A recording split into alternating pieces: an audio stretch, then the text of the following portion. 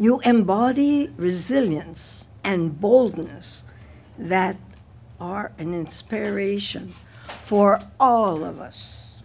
23-year-old Makenna Kuzyk is this year's recipient of École Polytechnique's White Rose Scholarship, a mechanical engineering graduate from the University of Alberta. Kuzyk is the first woman and just the second civilian to be admitted to the International Test Pilot School in London, Ontario. Often the only woman in her classes, Kuzyk wants to inspire women to pursue a career in aerospace.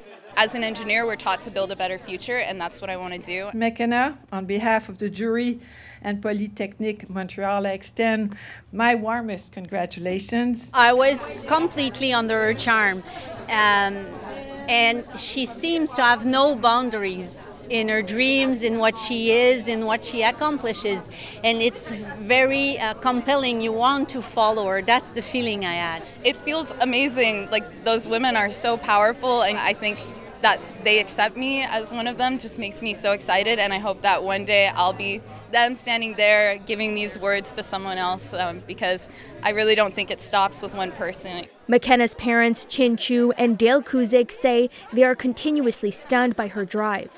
It seems surreal to me still, but I'm very proud of her. But they never doubted her ability.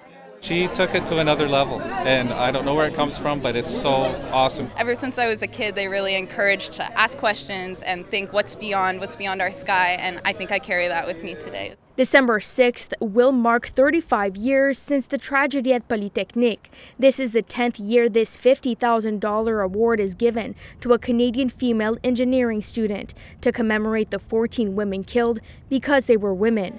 Kuzyk is hoping it will help her on her journey. I feel the motivating push of their dreams alongside my own, where no boundaries on Earth or beyond can hold us back.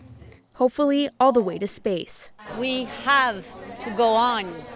We have to stand back up and to try to improve our world. I don't want it to happen again. As of next year, the scholarship will be awarded to 14 students instead of just one, to represent the number of women killed at Polytechnique 35 years ago, giving many the opportunity they never had, something Kuzyk says she will never take for granted.